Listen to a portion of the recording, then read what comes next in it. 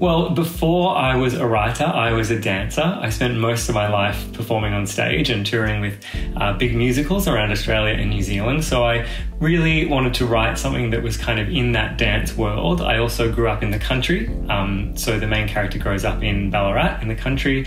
And I thought it would be really interesting to combine both of those things and to write about a character who, is pursuing this dream, but then it doesn't come true, and looking at what happens after that, because we all have dreams and they don't always come true, and I think that we don't necessarily talk about that enough, and how to deal with that and process that when that one thing that you're working towards doesn't actually happen. So that's kind of the initial inspiration for the story.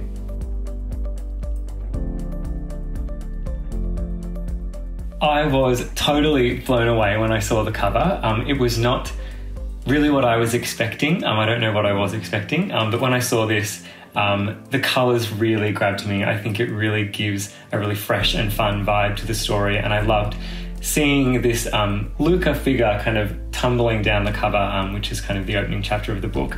And I am obsessed with the back, which has a little Luca on crutches and a little Jordan over there as well. I just think it really nails the vibe and kind of the fun nature of the story, even though it is kind of dealing with some difficult things. I think it really sets a nice tone. I think it's really beautiful. I obviously relate to Luca a lot because he's a dancer and I'm a dancer.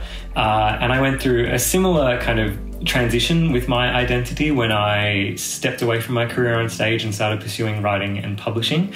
I had a couple of years where I sort of had no direction in life and wasn't really sure what I was doing and didn't really feel like myself. So I really connect with Luca on that sort of level.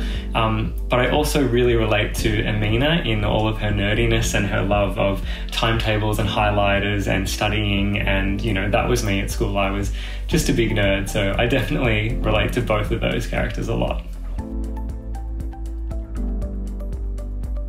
I think it's really important to talk about grief in our stories, because I'm not sure if we really talk about it enough in everyday life. Everyone is dealing with their own kind of grief and their own losses, and I think it's really interesting to see Luca, who, is grieving this part of himself and his dance career and his future, sort of juxtaposed with his dad, who is grieving the loss of his wife, Luca's mum, many years ago. And I think it's just, really important to see how different people process their grief and to talk about it really openly, because it's something that everyone will need to deal with at some point. And I think it's great if we all have the tools to kind of process it as best we can.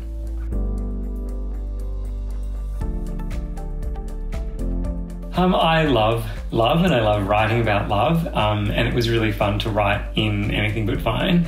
To make this story, and that relationship authentic, I really drew a lot on my own personal experiences, whether that was from when I was a teenager or when I was an adult.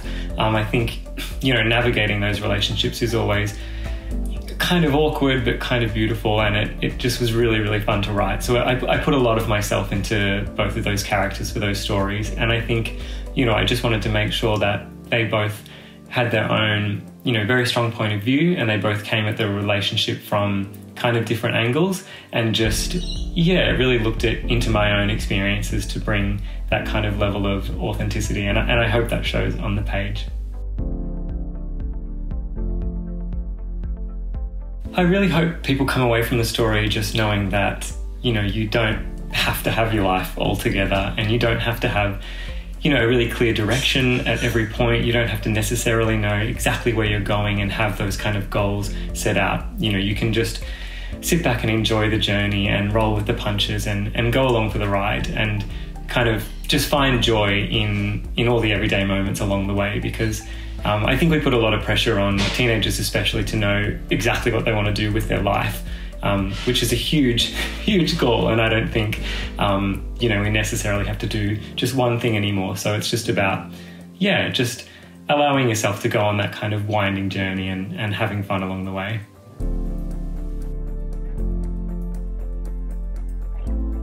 I think my main piece of advice for any aspiring YA authors out there is just to read everything you can. Obviously read, all of the great YA books, but also read some middle grade, some picture books, some literary fiction, read, within the genre you write, but also outside of that genre, because the more that you read and the more that you consume from great writers, the more you take in, the more you'll have to put out. So I think that's kind of my main piece of advice.